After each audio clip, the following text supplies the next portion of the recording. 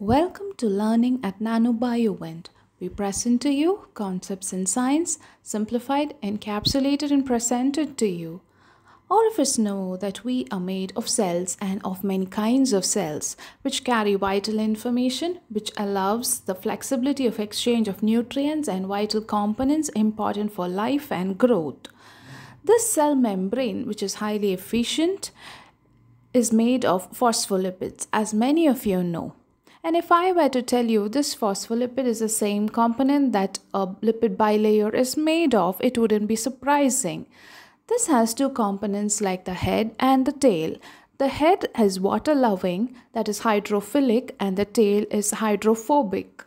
Because of this dual nature, which is supported by a glycerol backbone, it forms a spherical structure such that the water-loving part is exposed to the exterior and the hydrophobic region is towards the interior.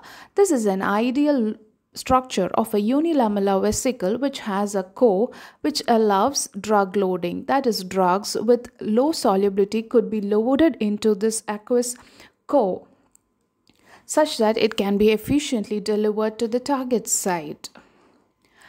And because of this encapsulating nature or the carrier nature of these liposomes, they can be used to deliver toxins or peptides or drugs or antibodies to any site of interest. This also allows carrying hydrophilic and hydrophobic drugs together in multilamellar vesicles because of their dual nature. Why is this liposomes preferred is because when a free form of drug is administered to any cell, it is not easily taken up by the cells, whereas it is cleared from our system fast in a very short time, and the circulating time is decreased. Whereas when it is administered as a liposomal formulation, the cell membrane fuses with the phospholipid bilayer, thereby enabling the delivery of the drug directly into the cell. Thus, it is efficiently delivered into the target cell, efficiently reducing toxicity and increasing the bioavailability of the drugs, thereby treating and increasing the therapeutic value of the drugs and efficiently loading a drug of interest at the correct therapeutic dosage. There are different types of liposomes that have been developed.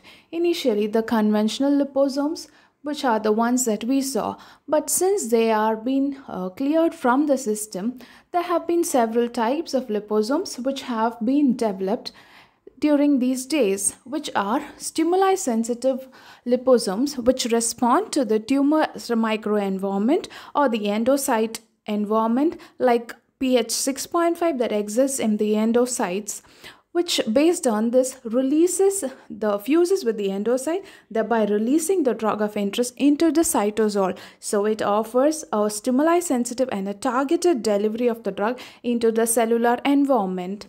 The immune liposomes, which are often loaded with targeted antigens or antibodies, allows specific delivery of these drugs as well.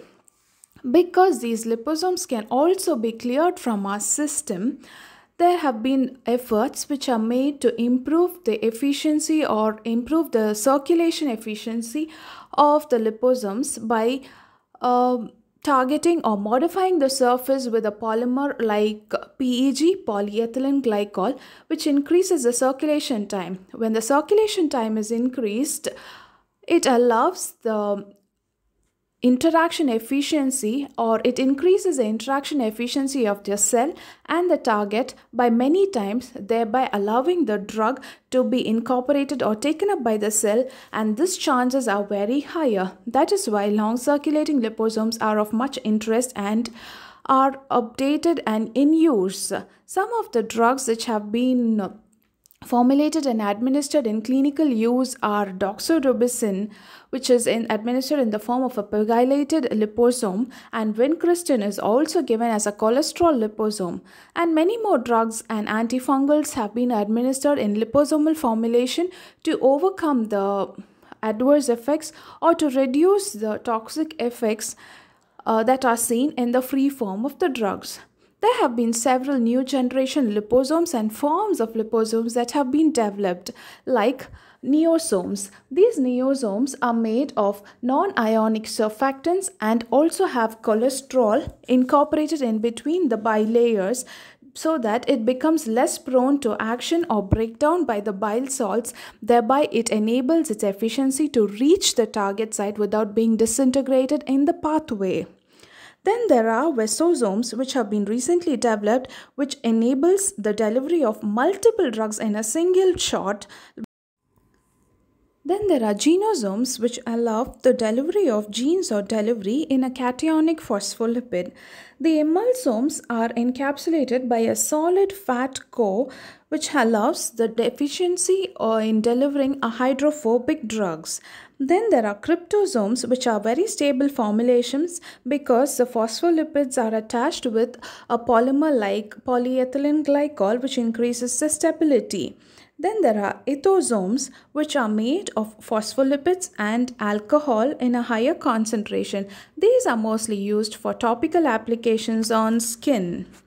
Then there are Verosomes, which are made of phospholipid bilayer, which is modified with a fusogenic viral protein, which enables the delivery of a drug or a DNA or an antigen. These are some of the recent developments in the different forms of liposomes. We will be updating you soon about more information. Thank you.